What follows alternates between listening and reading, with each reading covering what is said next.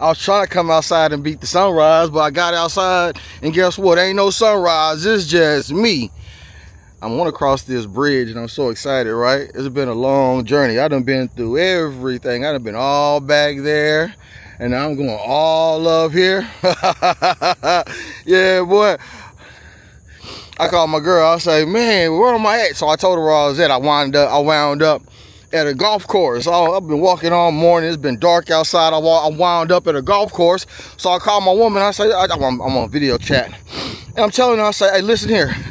Look up this golf course and tell me where I'm at. This woman said, you 36 miles away.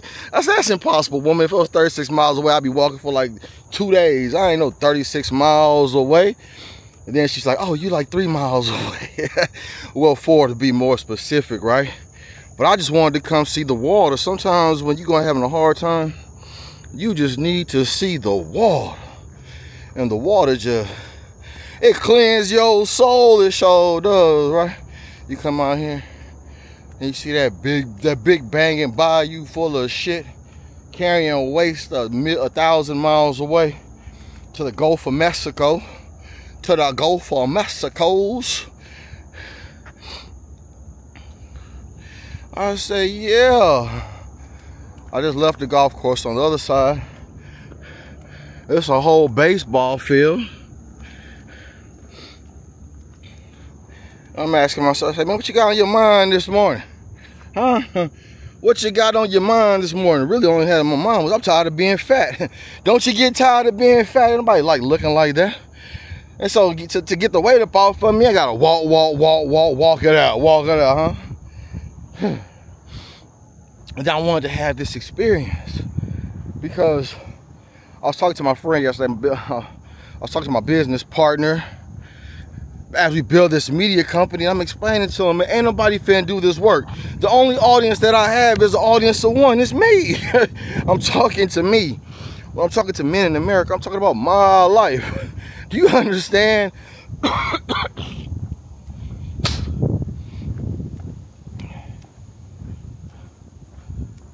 don't even know.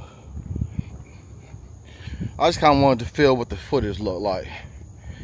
It looks different, feels different. You should have some talking points when you come out here. You should have some things you want to say, some shit you want to rant about, right? What they got over here, man? It says a bald eagle out here. Uh-huh. They got alligators out here. Where them alligators at? Better watch out. Alligator bite you on your ass, boy. I was walking out here and it was dark. And so since it was dark, I got scared. I told baby, I said, baby, if something jumps out the woods to come get me, baby, please call the police. How are police gonna come get them? A police can't get no alligator off my ass in the woods. It's just gonna be me and the alligator. Alligator gonna bite my ass, and I'm gonna grab that sucker by his tail and throw his ass out there in the water. Something like that. It's gotta go like that. Man, if you ever see me fighting an alligator, you better bet on me. You better not bet the damn alligator. I'm gonna make you a pair of boots. My gator boots. My gator boots. I got a whole long way to go, man. I got like 4 miles to get back. It ain't even no big deal. I just want to go. I just want this weight to go. Man, I was 250 pounds. I said, good Lord, you a big fat man. The Lord had no intentions on putting all that weight on my ass. And the only way I get the weight off my ass is to believe in something more bigger. Man, I had to have some type of goal. We passing up that baseball field now, that baseball field. I used to play Little League baseball. I used to strike out all the time. I played T-ball, I strike out. I just be whiffing and whiffing and whiffing. And my brother, he played T-ball. He played baseball too. He hitting home runs and all this junk. And everybody like, man, why can't you play baseball like your brother? Bitch, because I ain't my motherfucking brother. Stop playing with me. And so I got all excited to come out here and it's just clouds, and I got this expensive ass camera with me, and I got to get it inside before it starts raining because you're not waterproof. I ain't waterproof, but somehow I'm covered in all this sweat, losing my breath. But hopefully I'm losing some of this fat too. Fat go away, don't ever come back another day. I was stressed out, man. I just had a baby, had a 1-year-old. I had a baby one. I'm already fighting my other baby mama. Baby mama got me all in child support court trying to take all my little money, and all of a sudden I fall in love just to do it all over again. You can punish me for being a man, but I ain't gonna stop being a man. You can whoop me all you want, I ain't gonna stop being a man. You can financially whoop me all you want, I ain't gonna stop being a man. And I've been trying to have this conversation with other men. I'm like, dear men, it's okay to be a man. You ain't gotta be afraid of no damn woman. You ain't gotta be afraid of no damn government. You ain't gotta be afraid of no another man. Shit.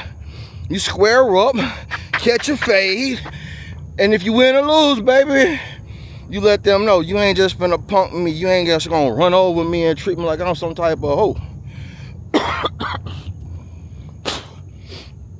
We was in the Twitter spaces last night. Me and my boy, we was talking to these grown men. And these grown men started saying things I ain't never thought no grown man should ever say. How a woman be running their life. I'm like, boy, you better not be letting no woman run your life. They act like it was so normal. Dear American man, why do you think it's so normal for American men to think that a woman is supposed to lead them? Dear Kamala Harris, well, I don't even want to talk to you because you're a lady and you know what I'm saying, you deserve all the respect and the chivalry that all other women deserve. While simultaneously, I got to talk to you men. Men are supposed to be protectors and providers. What kind of man is going to get into a fist fight, any type of altercation, and run his wife out to that front door? Say, baby, you go fight for me. What kind of American man will let the American woman fight in front of him? Hey, dear Kamala Harris, hey, I think that you're a wonderful Indian woman and all that who likes to pretend to be black. But dear Miss Kamala Harris, I can't let you be the commander-in-chief of the United States of America. I'm a man. I'm supposed to protect you. And I know that you like 60 years old, brittle bones, menopause, and all these things. You can't put no pause on nobody. If it's you and Mr. Putin, who's going to win? I can't put no money on you, Miss Kamala. I don't even, hey, do Indian people, do y'all got some type of martial arts? I know like down in Thailand and stuff like that, they got the kicking shit. What do y'all do? What kind of martial arts they got in India? How are you going to defend yourself, Kamala? I ain't going to ask you to defend yourself. Now, if the rest of the world were ruled by women, then I would be like, hell yeah. Y'all should go ahead and let Kamala get into the female battle royale for who's the baddest woman in the world.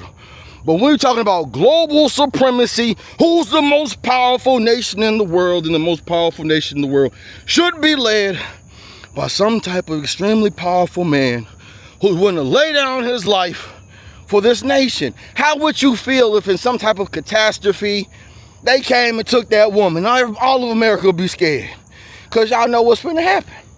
They finna take her milk and cookies. They gonna say, Mala, I want your milk and cookies. That's gonna be the reality. And if you wanna pretend like that's not gonna be reality, then you can do that. But ain't nobody got no time to be playing with you. Ain't nobody got no time to be playing with old Kamala Harris.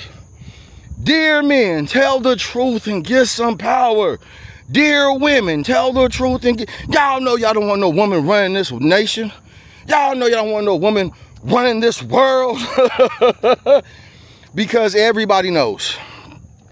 Just through facts, just through understanding, just through lived experience, just by watching the NFL, just by watching the Olympics, just by watching the NBA, every human being knows that men are physically dominant. Men have the ability to get busy. And there's not very many women who have the physical ability to get busy with any man. The average woman can't get busy with the average man. The above average woman can't get busy with the average man. I think Kamala Harris can be a wonderful politician. Sitting somewhere behind a desk, listening to what a man tell her to write down. Point blank, period. Now let's change the subject. As we in this room and I'm talking to these men are having this conversation. Boy, that's a beautiful view out here on the bayou. You ever see Eve's Bayou? That's a crazy, sick movie. Why is it a crazy, sick movie? They're always trying to make women seem like some type of victim. And of course, Eve's Bayou was a victimhood movie, and Samuel L. Jackson was supposed to be like some type of terrible daddy who did bad things to his daughter. I don't recall that much. It wasn't a very good movie. I know some beautiful women in that bad boy, right? And all... Man, don't you be spitting on camera. That's not how no man's supposed to be doing. You ain't supposed to be spitting on no camera. I do what the hell I want to do. That's the power of being a man. That's what masculinity tell you. Masculinity tell you can do anything you want to do. Even if it comes with getting put behind that fence. I've been behind the fence before. Hell yeah. They sent my black ass to the penitentiary. And guess what I did? When I got to the penitentiary, I told them some bitches, this is that same thing, nigga. I don't give a fuck. You can have me locked up. Now what? You gonna put me in jail again? You gonna put me in solitary confinement again? I spent a lot of damn time in solitary confinement. And you say, man, you a fool. No. I think being bold and being courageous and fighting for what you believe in, I think that's a prerequisite to being a man. And so if you ain't willing to lay down your life for the thing that you believe in, I got a question. Hey, do you really believe that thing? So I get passionate. Some people might call me extra. And if I'm extra, man, who don't like extra? Who don't like a raise? Who don't like no bonus? Who don't like no extra pepperonis on their pizza? Who don't like no extra big titties, huh? Who don't like no extra? Who don't like no extra ass? I don't like no BBL. But if it's just a big old fat shaky stretch mark having ass, boy, I love me some extra. Want some, give me some, need some. Put it on my face. Now put it on my waist. Now give me a taste. I put my mouth on you. Boy, you nasty. You be looking out, hell yeah, sometimes this one time, it smelled so good, it smelled like a flower. But it was a natural flower. You could tell when they got them body sprays. I said, girl, what you put down here? She said, water. Ooh, that thing was sweet like water. I be hopping back and forth, right, man? What they got over there? Why is there a truck over there? You can't even see the truck. Why they got a truck back over there? I can't get high enough. I ain't tall enough. They got a truck over there in this dilapidated building. I think somebody want me to come live over here and fix up that truck. Be a revolutionary over here in the countryside. You tell everybody, you tell every terrorist in the world. And you know, I think politicians be terrorists because they terrorizing their constituents by not doing what I asked them to do. It's a horrible agenda. And so I got sidetracked because I seen the place I want to stay. I seen that old broke down pickup truck. What is it about men wanting to fix up an old broke down pickup truck? We just want to fix things, build things. I think consumerism is mainly a feminine ideology, you know, to just buy.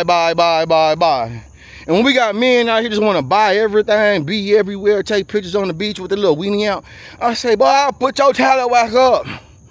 Hell, you want to take a picture with your speedo on, try and get your lady lumps on. I gotta tell you, wonderful men, stop trying to be like women. We different. Stop it. And in the spaces was conversation we was having, because it's important for men to talk to men. So we was having this conversation in the spaces. These men was trying to act like a man's sexual appetite is the same as a female sexual appetite, or vice versa. It was like, if I'm with 30 women, how am I gonna get mad at a woman for being with 30 men? Easy. In my encounters, when I'm with a woman, I'm in the position of power. I'm in charge. If at any point in time there's something I dislike about this experience, I can physically change this experience. I don't think there are very many women who have the ability to be physically dominant when they're with their intimate partner. And so they're submissive. They're not the ones who are doing the pounding, they're being pounded. And that's a great conversation. We got guests coming up on the horizon. I really appreciate the conversation that we done had. I'm gonna get back to the bridge. We're gonna come down the water. When we come down the water, we're gonna see these rapids, and it's gonna be fascinating. There's birds out here, snakes out here, alligators out here. We out here. Oh, boy.